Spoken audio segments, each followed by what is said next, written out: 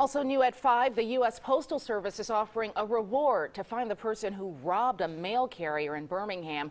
This is what we know from police right now. It happened around 11:45 this morning here on Avenue C in Inslee.